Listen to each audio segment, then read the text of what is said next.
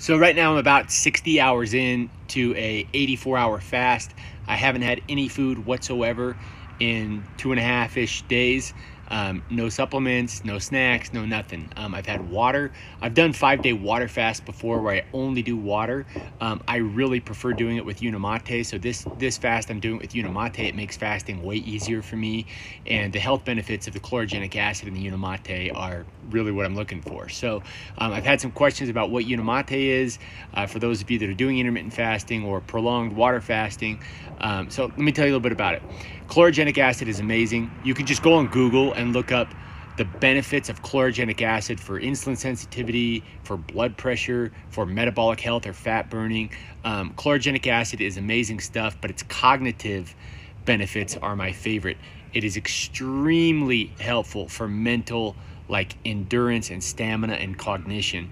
Meaning, like when I run with Unimate in me, I'm able to push myself harder and further. When I work with Unimate in me, I'm able to work longer and harder without taking a break and focus more diligently, right? And so when I'm fasting, it's like the ultimate thing to take to help me have a little bit more discipline and motivation. Great for putting me in a better mood too. So, I mean, I think about food a lot less than I normally do on a water fast, which is good for me because I'm a person that thinks about food every day. I'm the kind of guy that wakes up and the first thing I think of in the morning is what do I want to have for lunch and dinner that day. So, but today was a really normal day.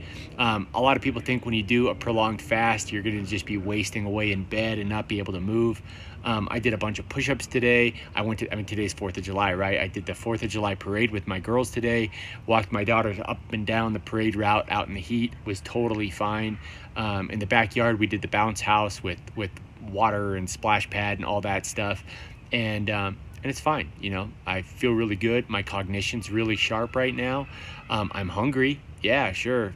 Tomorrow I'll be less hungry because ghrelin, the hunger hormone, it's at the highest at day and nighttime. So right now it's high because it's the evening, it's late.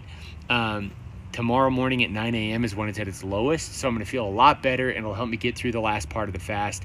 And I'm excited to break the fast. I still haven't picked out what I'm going to use to break the fast, but I'm loving the results of this fast. I'm feeling much better. I can see my skin's looking better. And then just, you know, for blood sugar, insulin sensitivity, all those things, it's amazing. All right, that's enough from me.